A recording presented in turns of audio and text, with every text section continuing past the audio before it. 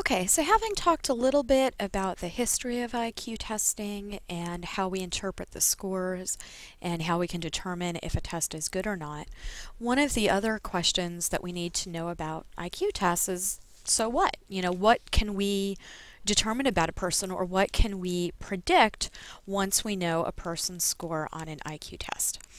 Now, if you remember back to Alfred Binet, I said that he had designed the first test as a way to predict which kids had the highest likelihood of succeeding in school.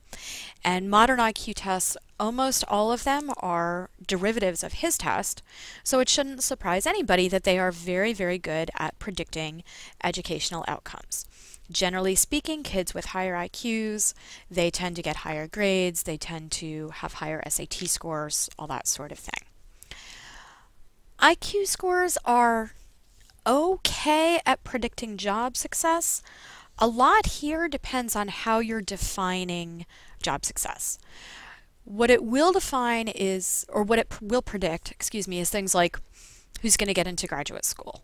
So if you have, say, two people who both want to be lawyers, one has a very high IQ, one has a lower IQ, generally speaking, the high IQ person is more likely to do well on test scores and to get into law school.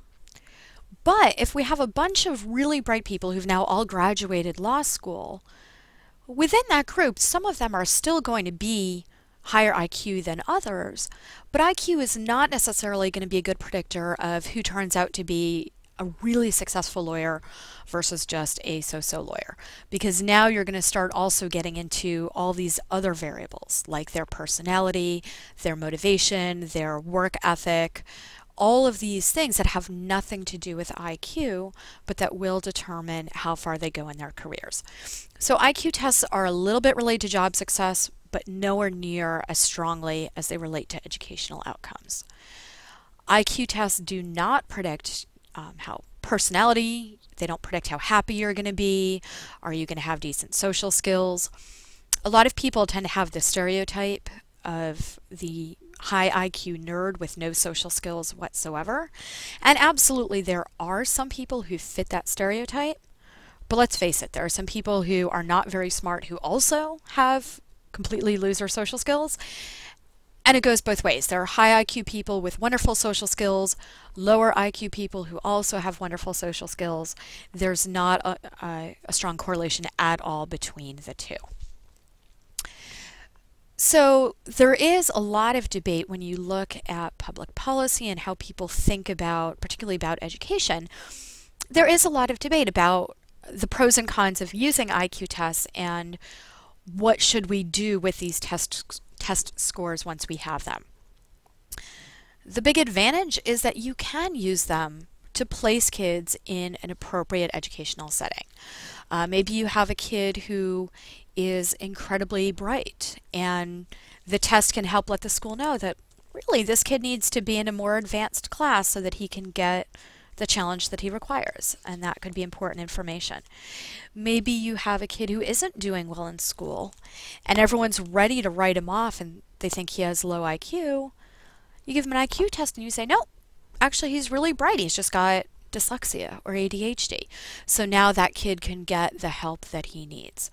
So the advantage here is that it can help place people so that they aren't either bored or in a class that's too difficult for them. On the other hand, sometimes people put way too much emphasis on the number. You know, they go nuts. Oh, your kid has an IQ of 105, my kid has an IQ of 106. When you're talking small differences like that, in practical terms, they're identical. At the place I used to work with gifted and talented kids, the highest score you can get on one of the IQ tests is 160 plus. So if you go back and look at that bell curve, that is way above average. It's not even on the chart that I showed you. But parents would go nuts. Well, how much higher is he? Is his IQ 160, 180, 190? And we'd say, look, at this point, it really doesn't matter. Your kid is just so bright that the number is insane. But they would go nuts obsessing over the number. And when you look at placing children in educational settings, there are schools and school districts that will set these arbitrary cutoffs, not allow any room for judgment calls, not allow for the fact that IQ doesn't change much day to day, but it might fluctuate a point or two here or there based on if the kid is tired or has a headache or in a bad mood that day or whatever. The results of a test can become a self-fulfilling prophecy, and this can be either a good thing or a bad thing. So the bad way is someone gets a low IQ score and says, oh, I'm dumb, I might as well stop trying. Or they get a really high IQ score and they say, oh, well, that means everything should come really easy to me. If it doesn't, I'm just going to give up. So that's a bad thing. But it can also go the other way. You know, a kid can get a high IQ and say, wow, you know, maybe I thought I was not that bright, but I'm a lot brighter. And now they think they're capable of more, so they try more, and now they do in fact accomplish more. And I used to see this when we would get kids that turned out to be very, very bright. They had very high IQs, but also had either ADHD or a learning disability. And a lot of these kids were so happy. They would say, oh my gosh, I thought I was stupid, and now you're telling me, okay, I've got this other problem, but I'm not an idiot. And they were so relieved, and now they would try harder in school because they knew that they weren't, you know, that they had this high IQ.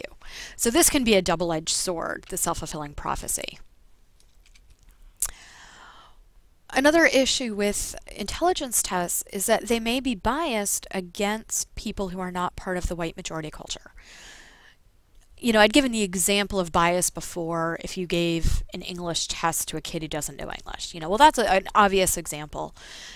Here, that's not the issue, but you may have issues like, let's say you're testing an African American child and the tester is white, and now the kid feels a little bit intimidated or is a little bit shyer and therefore a little bit more hesitant to answer questions. Even though that child's not deliberately throwing the test and the tester is not deliberately doing anything wrong, but it still might lead to a subtle change in the dynamic, and the end result is you may wind up underestimating this child's IQ. Or even just the structure of the test, where I ask the kid questions and the kid has to answer them correctly. Well, in white majority culture, parents do that with their kids all the time. They answer questions, and the kid knows that the parent knows the answer, but that they're testing the child. But in other cultures, kids are taught from a very young age not to show off in front of adults. And so that child in this situation may pretend not to know answers that they really do know because they don't want it to look like they're bragging or showing off. And so again, you might wind up underestimating that child's intelligence. So there have been some attempts over the years to develop what are called culture fair tests, where the impact of culture is minimized. Other people have said maybe you should call them culture reduced, that you can lower the level of bias but maybe not ever get rid of it completely. These tests are not used very much, just because, in my opinion, they're a wonderful idea in theory, but so far no one's been able to develop really good ones that will be statistically reliable and that will turn out to be valid predictors of future behavior. So it's an interesting topic, and people are continuing to work on it, but you don't see these tests used very much at the moment. One of the last things I want to address in this chapter is the idea of intelligence. Is it nature or nurture? Okay, because that's one of the questions that people ask a lot, is how much of your intelligence is genetic? And the answer is that overall, research shows that intelligence does have a strong genetic component, anywhere from about 40 to 60%, depending on what study you look at. 50 to 75. I read my notes wrong. But the catch here is that heritability estimates, they refer to a population. They don't refer to any one person. So even if, you know, for the sake of argument, let's say heritability was 75%, it doesn't mean we can point to any one person and say, oh, your IQ was 75% genetic. It is entirely possible that for one person, genetics played a much stronger role, and for another person, the environment played a much stronger role. Okay, so some examples of environmental influences would be the kinds of learning experiences you get. You know, do parents read to a child? Do they talk to them? Does the child have a chance to just explore their world and try different things? And remember from an earlier class, this doesn't have to include a lot of expensive toys. You know, this can be, does the kid get to play with pieces of cloth that have different textures? Do they get the chance to stack Tupperware containers and knock them over again, and they learn about gravity and physics and size and shape? That can be the exploration, but that's still very different than, say, the kid who spends most of his time sitting in front of the TV, not doing anything requiring active thought. And then we can also look at biological influences other than genetics. So if a person suffers brain damage, if they are malnourished, if they're exposed to drugs in the womb, that sort of thing. So last thing I'm going to talk about in this chapter is kind of the extremes of intelligence. And if you go back and you look at the bell curve that is in your book, again, the extremes are essentially the 2% of the population at either end. So at the very left end of that bell curve, you have intellectual disability. If you hear people talk about developmental disability or mental retardation, essentially the same thing. Generally defined as an IQ of about 70 or below. And these are people who are going to have a lot of difficulty just coping with age-appropriate tasks. So depending on the degree of disability, some people will eventually be able to hold a job, they can live independently, get married, run a household, maybe with some minimal assistance. They're never going to be high IQ, but they are going to be sort of more functional members of society. Somebody with a much, much lower IQ may never learn to read, may have difficulty learning to speak. At the really low levels, may have difficulty dressing themselves or difficulty with things like bladder and bowel control. That's someone who obviously is not going to be living independently as an adult. And intellectual disability can be caused by a range of things. A lot of people have heard of Down syndrome, which is a chromosomal disorder. Number one cause of retardation is actually prenatal alcohol exposure. And then there are others as well: brain damage, severe malnutrition, exposure to lead, all sorts of stuff. At the other end of the bell curve, we have intellectually gifted, so usually defined as an IQ of about 130 or higher.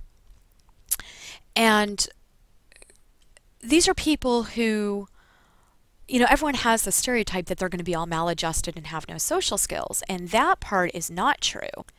Most people who are gifted actually have very good social skills, but what's going to distinguish them here is, I mean, Spearman would say that they have higher G. Sternberg would say that they generally have very high analytical intelligence. So these are kids and adults who can learn new stuff very, very quickly. They generally have a very good memory.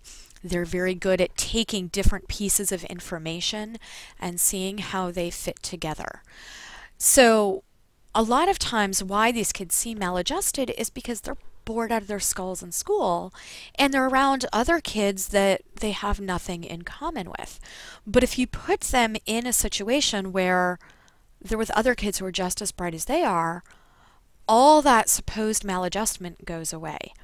You know, and the analogy here is if you took an 8-year-old and put him in a room with a bunch of 2-year-olds and then said, oh, he's maladjusted, he doesn't play like the other kids. Well, of course not. He's way beyond those other kids. So it's the same thing here. But this is a big challenge because gifted education is not mandated by federal law. Federal law says that gifted education would be nice, but there's no funding for it. There is no consequence if schools don't have it. So that's the end of my lecture on this chapter. You should be proud that you finished all the way to the end. And since I want to see who did watch all the way to the end, if you email me and tell me that you watched all the way to the end of these videos, I will give you 5 points extra credit toward the class. So that's it. I hope you have a wonderful day, and I look forward to seeing you when I return to class.